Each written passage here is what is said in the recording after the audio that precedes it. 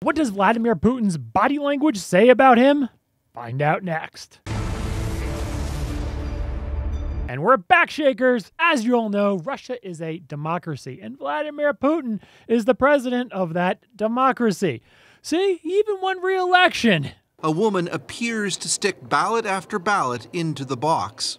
At another spot in Russia's Far East, a man appears to do the same thing. In addition to president of Russia, Vladdy is a Formula One race car driver, aircraft pilot, black belt in judo, swimmer, fisherman, hunter, horseback rider, and professional ice hockey player. We'll break all that down later. However, more recently, Vladdy has been playing a real-life version of the board game Risk, positioning Russian troops on the border of Ukraine. I'm not going to psychoanalyze President Putin of Russia. That's okay, Veep. We'll do that here by breaking down Vladdy's behavior and body language to finally reveal secrets about his personality and to determine whether we're on the brink of World War III, where we'll have to rely on Gen Z TikTokers and gamers to be drafted and save the world.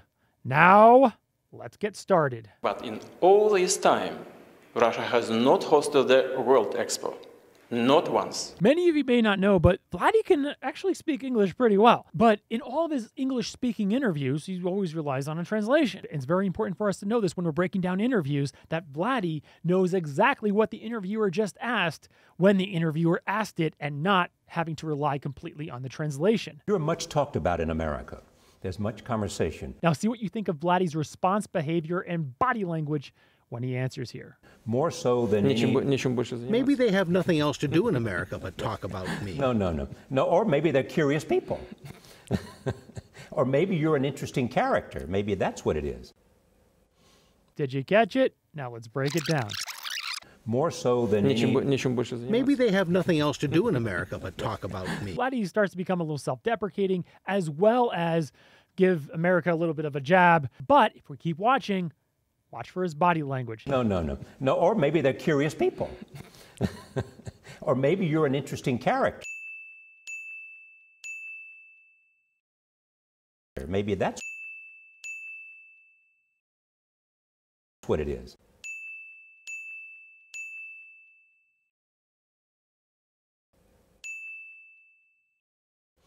What all that indicates, as a cluster, Vladdy, to some extent, cares about what Western culture thinks of him. During the hockey games, the same hockey games that Vladdy plays in, they play Western music, American artists during the hockey games, kind of like We Will Rock You, all those songs that are played in any other sporting venue. For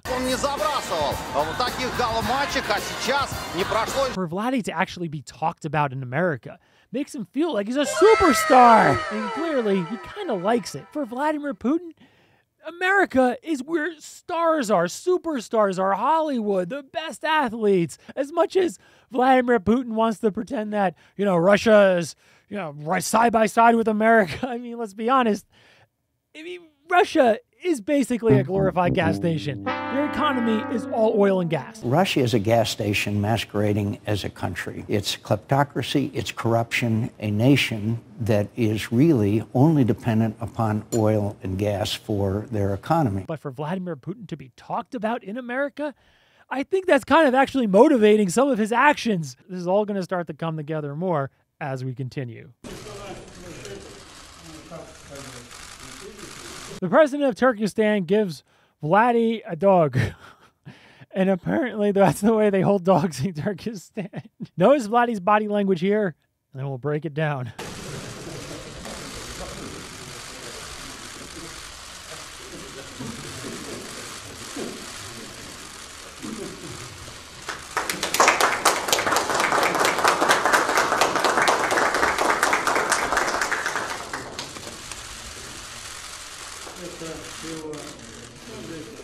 Yeah, Vladdy rescues the little pup who's being held up by its scruff. Even in Russia, we don't do that crap here. Dog's not dead.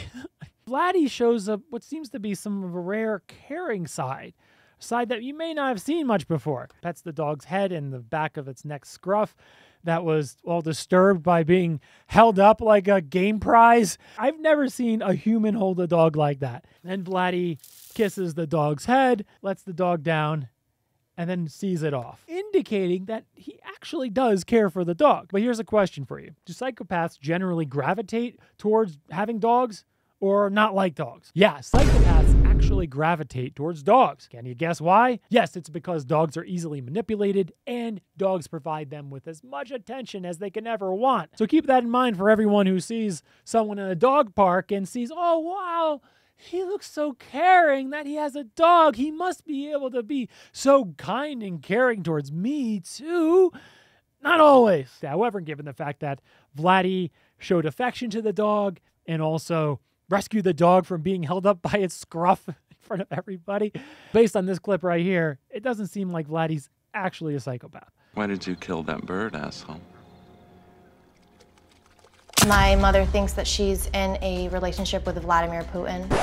You said you know he doesn't have a soul. I did say that to him, yes. And his response was, we understand one another. Vladimir Putin, the picture of power? How important do you think it is to project strength? Now notice Vladdy's response here and see what you think. It's not important to project strength.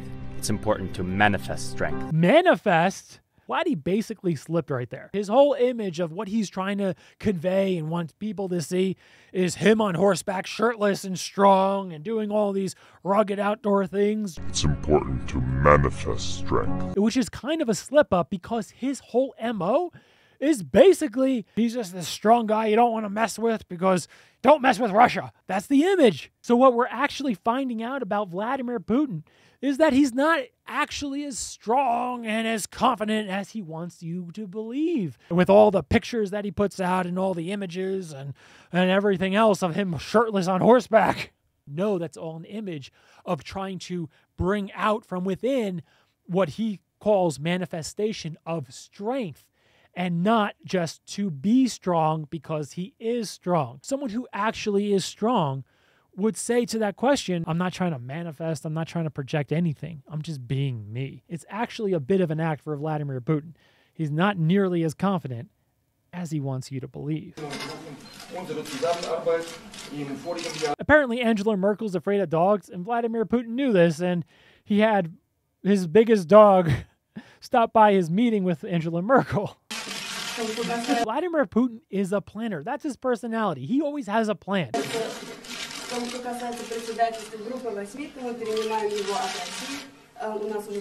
Here's another thing. Vladimir Putin is former KGB. He is former Soviet Union spy. He's a spy. You have to be a planner to be a spy, because if you're not, you won't be around very long. Here's another instance of Vladimir Putin being a planner. Vladimir Putin comes out with a little gift for Angela Merkel, his little nemesis.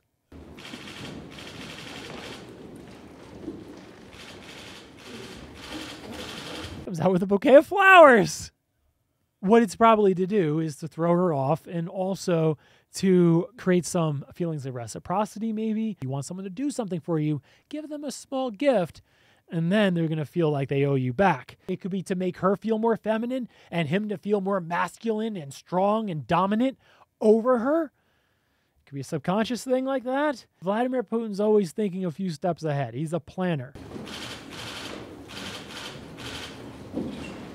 As I mentioned in the beginning, Vladimir Putin plays ice hockey with professionals. However, notice the opposing team's body language in this compilation clip that we put together here. And then we'll break it down.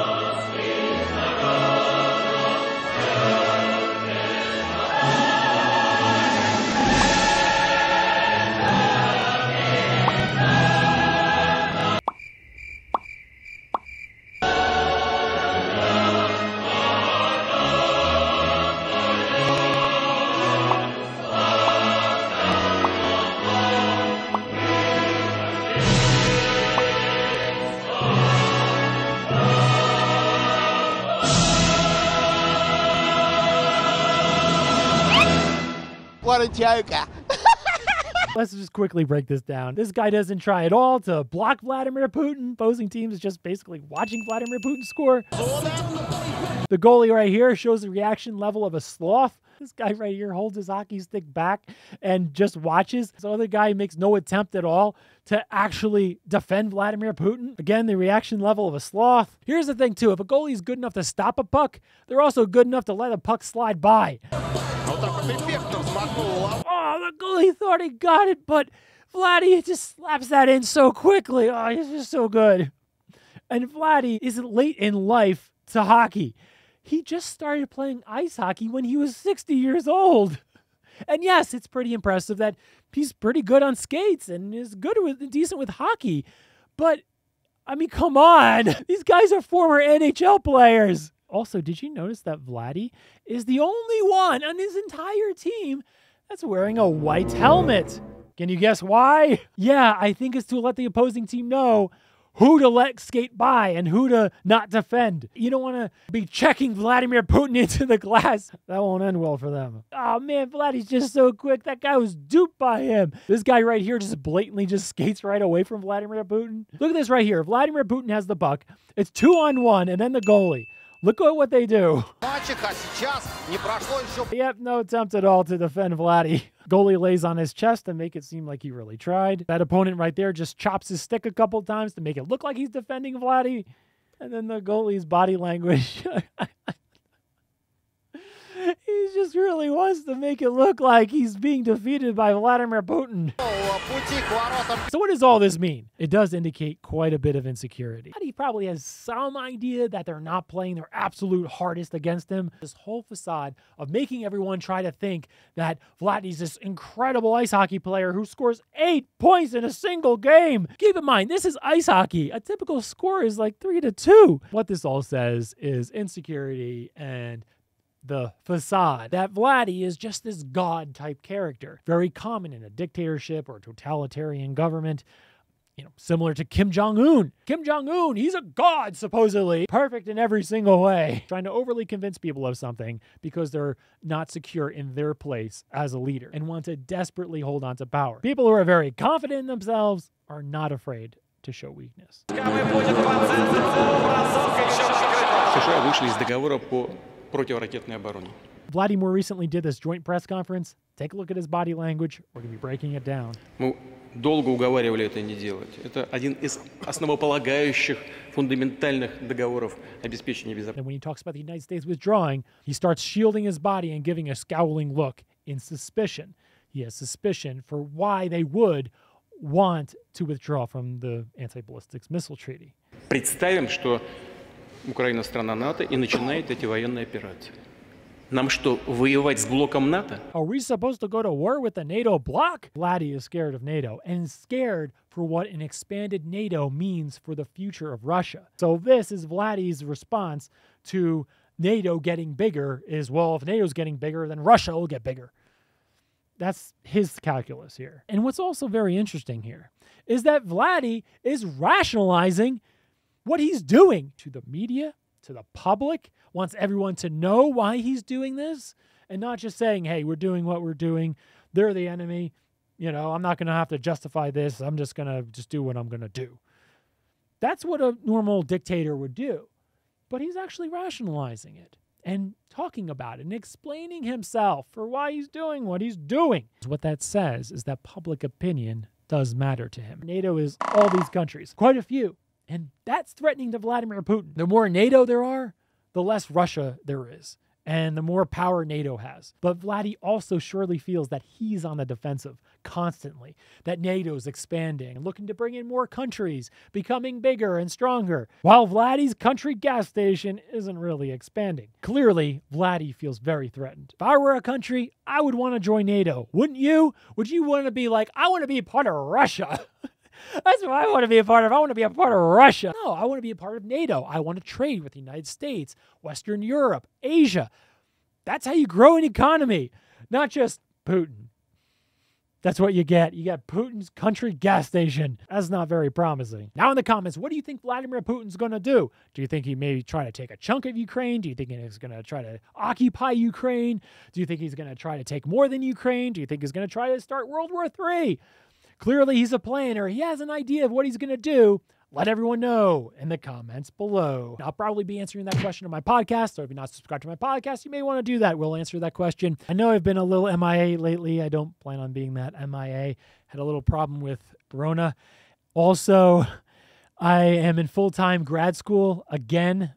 I have 2 grad degrees. This is my 3rd grad degree, so working on all that. Yeah, we're still in the process of moving everything and getting bigger and better.